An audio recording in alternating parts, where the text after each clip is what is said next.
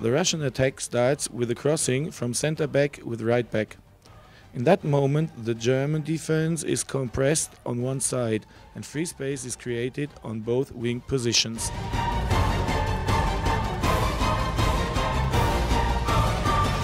But the German defense moves very well, so the Russian left wing has to jump from an inappropriate position. The German wing defender on the help side moves towards the Russian right-back player.